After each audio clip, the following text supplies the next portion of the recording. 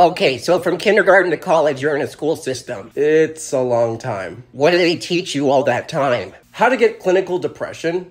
Oh, and that the mitochondria is the powerhouse of the cell. Is it all free at least? Is college free at least?